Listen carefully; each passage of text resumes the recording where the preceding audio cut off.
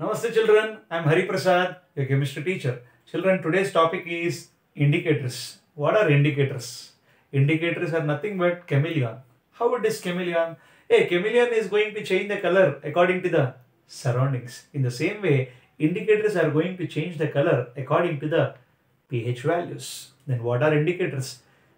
Indicators are the weak organic acids or bases which change the color according to the pH values.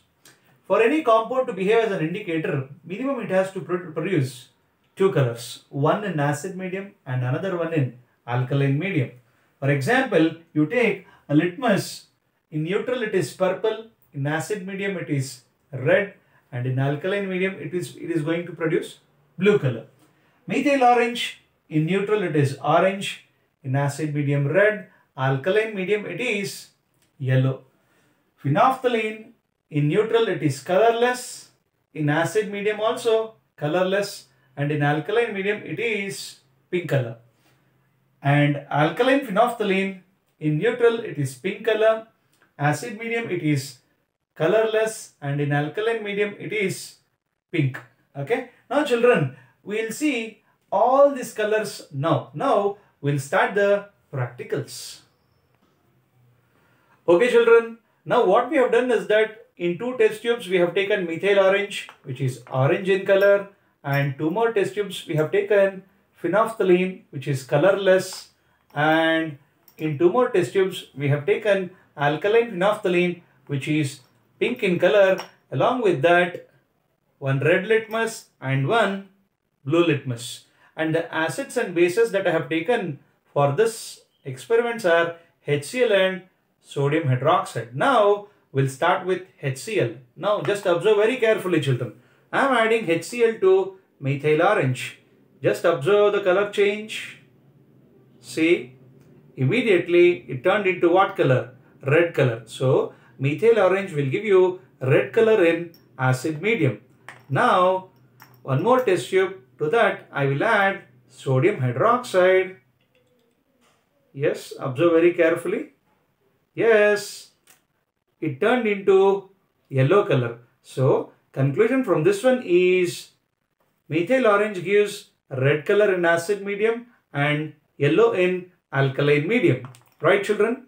Now let us go to the next test tube containing phenolphthalein indicator, which is colorless. So to this I am adding HCl, which is acid.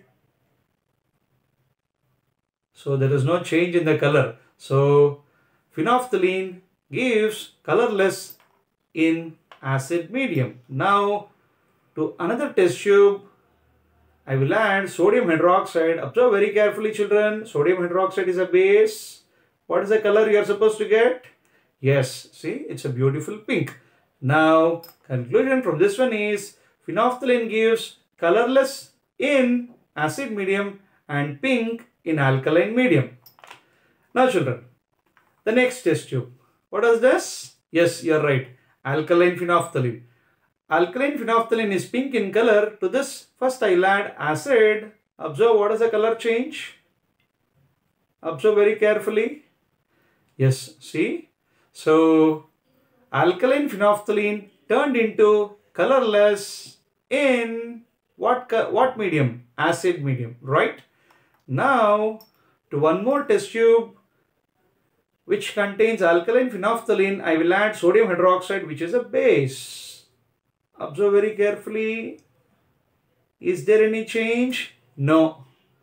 There is no change in the color. Pink remains pink. So conclusion from this one is alkaline phenolphthalein, which is pink in color, turns into colorless in acid medium and it remains pink in alkaline medium. Right children? Now what I'll do is that, how do you confirm that sodium hydroxide is a base? Observe here, for that I have taken a red litmus.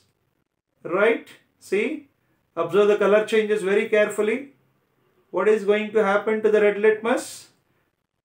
Observe very carefully. See? Can you see? The red litmus turned blue. So sodium hydroxide is a base. Right? Now what I'll do is that I'll take a blue litmus. To this, I will treat with HCl, which is acid. Observe very carefully what has happened. So it is turned into what color, children? Observe very carefully. It has turned into red color. So HCl is a acid. So conclusion from this one is litmus will give you a red color in acid medium and blue color in alkaline medium. Okay, children, I hope you have understood all these things. Thank you very much, children. Namaste.